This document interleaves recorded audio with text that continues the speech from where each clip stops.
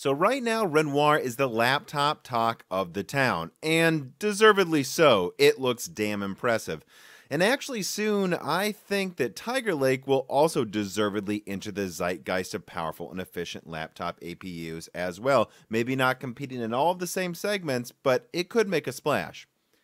However, is anyone noticing someone missing from the conversation? Someone who should be scared they are missing? It's Nvidia. Now, it sounds like they might have something to compete soon, updating their MX250 line, but to me, this may just not be good enough. And the fact that it's the biggest update they've made to this line, generation over generation for years, and yet it feels quaint, signals a major opening Nvidia has left in the market, if you ask me. Let's talk about this, but first, a message from a sponsor. Currently, I am in the process of breaking down my mining rigs. It's just not profitable anymore, and I want to use some of the spare parts, plus a few new ones, to build my first benchmarking station. Now, what most people might not be able to guess is that my mining rigs all used Windows, and ones with legitimate keys. But getting those legitimate keys was a hassle. I was forced to scour eBay and be discerning in making sure that the people selling those $10 Windows keys weren't a scam. And sometimes the keys didn't work and I had to fight for my money back. But you don't have to if you go to CDK Offers. Go to cdkoffers.com and use the promotional code BrokenSilicon to get 25% off an already cheap list price of Windows 10 Professional. Then all you do is click on your email account, go to User Center, and then My Purchase Orders to get the code. Just use this code with a normal download of Windows 10 Professional from Microsoft's website. All right, links in the description.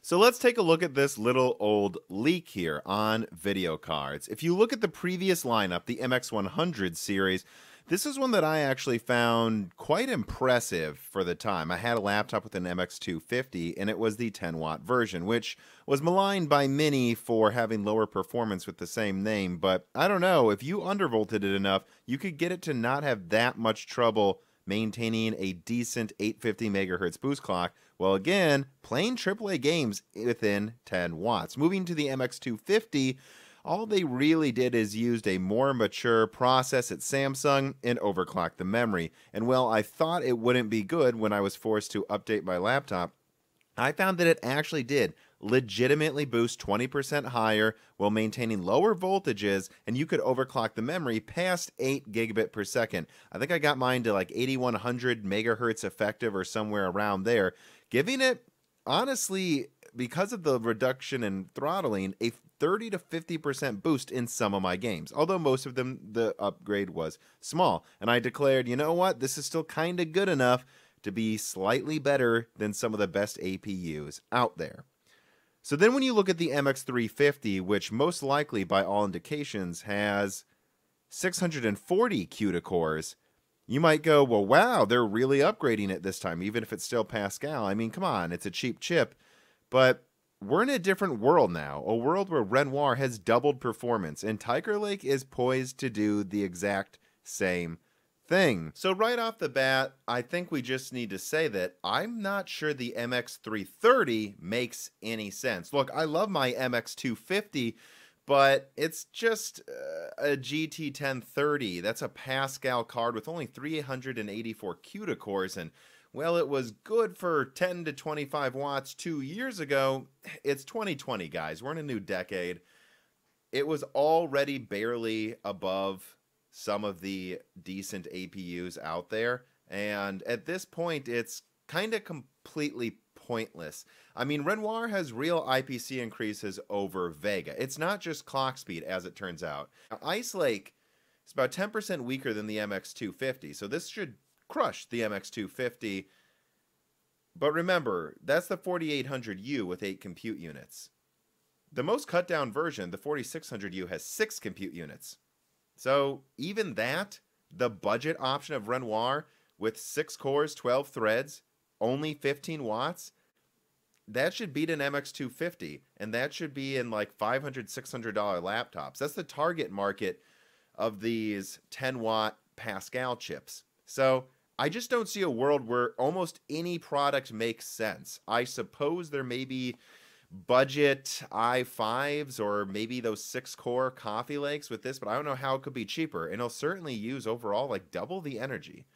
So that's the MX330. However, the MX350 being based on the same product as the 1050 Max-Q, I suppose this could just barely make sense. Now, to be clear, it's not actually confirmed that it will use the same die as the 1050 Max-Q, GP107, but I mean, it just has to, or it's completely useless. So I'm running with the assumption it does, that it will use it.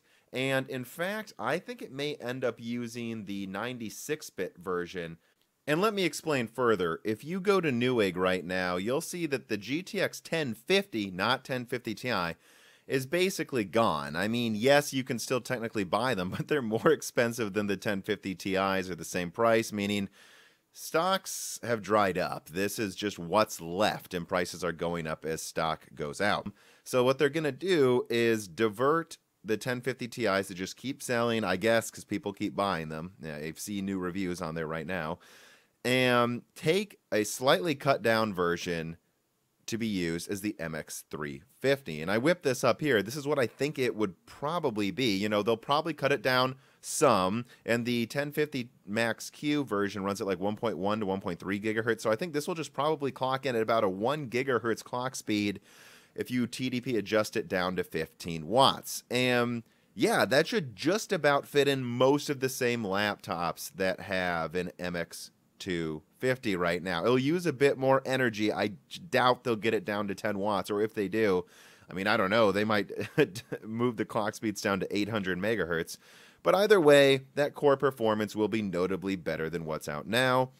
Even TDP down, probably a good 20-30% boost. And I do think they'll use the 96-bit version simply because, well, 2 gigabytes ain't cutting it anymore, and this would be a good way to add more bandwidth while keeping power usage in check. You don't want to use 4 gigabytes, but I don't know. To be honest, there's a decent chance they will just still use a 64-bit bus with one 2 gigabyte chip attached to it.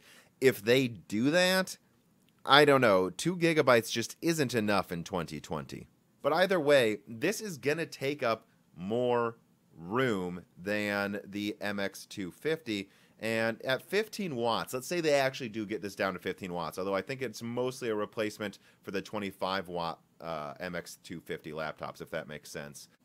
I'm not sure how this makes that much sense either, right? To get within an MX250 form factor will likely be constrained to still only 30-40% better. Like, even if it's twice as good, which it probably won't be, that's still only about as good as a 15-watt 4800U from Renoir. And again, I think Tiger Lake will actually get pretty close to that in graphics performance. You're basically asking OEMs, instead of using this 15-watt 4800U that's about as strong as an RX 560 or a 1050 in itself, use a 15-watt CPU and then add another 15-watt GPU. I mean, you're doubling the amount of space and power usage. And even, again, like I said, the cut-down 4600U will probably be close enough while being way cheaper to implement.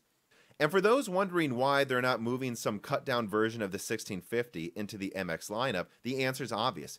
The 1650 die is 200 millimeters squared. That's the size of most mid-range graphics cards in the past. So it's just too big. And well, you can, if you're really innovative, fit it into premium netbooks. That takes state-of-the-art cooling and a lot of money.